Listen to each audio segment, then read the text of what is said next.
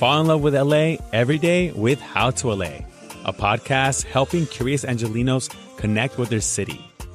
Subscribe to How to LA wherever you listen to podcasts for new episodes 5 days a week, Monday through Friday.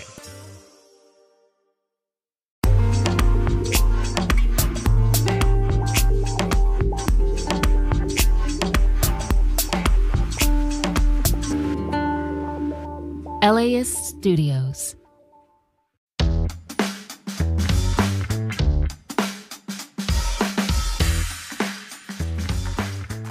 Today on the LA Report, 3.5 years in prison for veteran LA politician Mark Ridley-Thomas, convicted of federal corruption charges.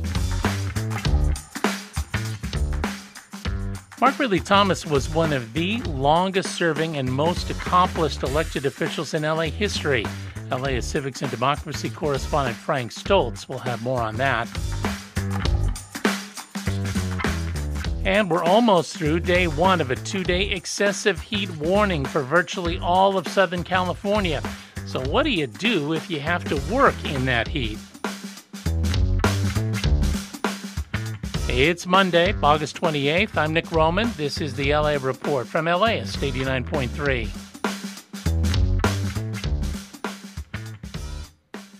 Veteran LA politician Mark Ridley-Thomas was sentenced today to 3.5 years in federal prison for trading his votes as an LA County supervisor to get benefits from USC for his son. His attorney had asked for home confinement for the former supervisor, state lawmaker, and member of the LA City Council. That was basically the sentence given earlier this year to USC Dean Marilyn Flynn. She had provided the benefits to Ridley-Thomas, but she also pled guilty. Ridley-Thomas instead fought the charges, and LA Civics and Democracy correspondent Frank Stoltz says federal prosecutors wanted a sentence much more harsh than home confinement. They said absolutely not, because he is elected official, because he, is the one in their view who sort of started this conspiracy or provoked this conspiracy with the USC dean, that he deserves a lot more. Prosecutors wanted a 6-year sentence. In the end, the 68-year-old Ridley-Thomas got about half that from U.S. District Court Judge Dale Fisher. He also got a lecture. Judge Fisher told him that he had victimized the entire community, that he has committed serious crimes, has not accepted responsibility, and has shown no remorse. Ridley-Thomas is appealing the guilty verdict. Mark Ridley-Thomas was a giant in L.A. politics for decades. Frank Stoltz says as a county supervisor, he succeeded in erasing the Killer King reputation that for years had hung over the Martin Luther King Jr. Hospital in South L.A. And it was really in disrepair. And Mark Ridley-Thomas championed that effort and worked through a whole series of hurdles to get Martin Luther King Jr. Community Hospital refashioned, rebuilt essentially from the ground up. And now it's a thriving community hospital in an area of LA and South LA that is, very much in need of that. LA's correspondent Frank Stoltz. Ridley-Thomas has been ordered to report to federal prison on November 13th. State Attorney General Rob Bonta is suing Chino Valley Unified School District over its new gender identity disclosure policy. It was adopted by the school board last week, and it requires the district to alert parents when a student comes out as transgender or changes their gender or pronouns.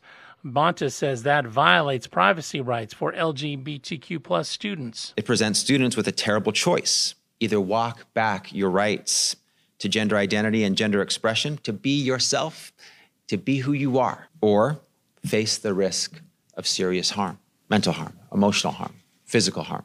The Chino Valley Unified School District says its attorneys are reviewing the lawsuit. After a break, hey, it's hot. How hot is it, Nick? Well, stick around. I'm going to tell you.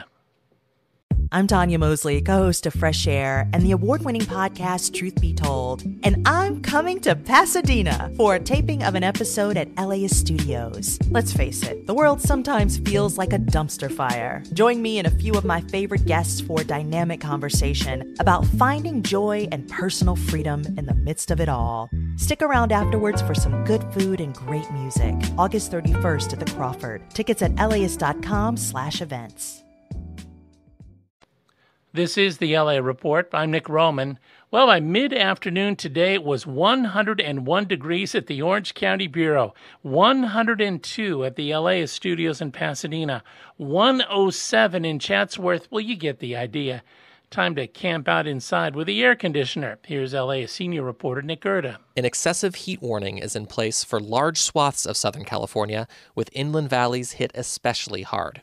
That includes the San Gabriel and San Fernando valleys. Some areas are forecast to hit highs of 98 to 109 degrees. Tips to stay safe include sipping lots of water all day, avoiding being outside in direct sunlight, and checking in on family and friends. Looking for a place to cool down? We put together a list of maps and other info on official cooling centers across the region.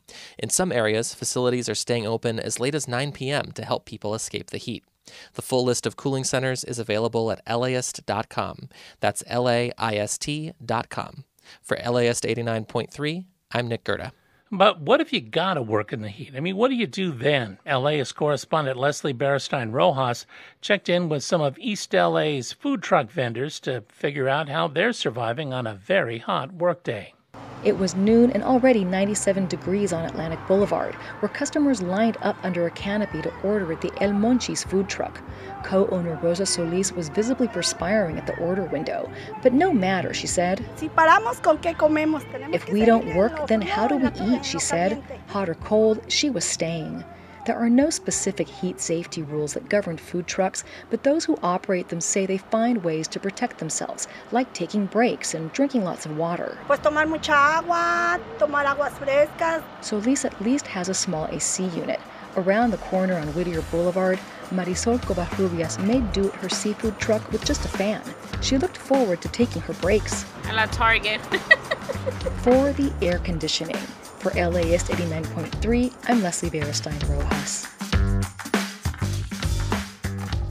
Thanks for listening to the LA Report. I'm Nick Roman. Be sure to join us again tomorrow. The LA Report is produced by Libby Rainey and Tiffany Ujiie. Megan Garvey is the executive editor. Catherine Mailhouse, the director of content development. Our engineer is Tui Mao. Original music by Scott Kelly. You can read more about our stories at LAist.com. You can also listen live anytime on the LAist app or on the radio at 89.3 FM. You know, listeners like you help make the LA Report possible, so please donate at LAist.com/join. This podcast is supported by Gordon and Donna Crawford, who believe quality journalism makes Southern California a better place to live.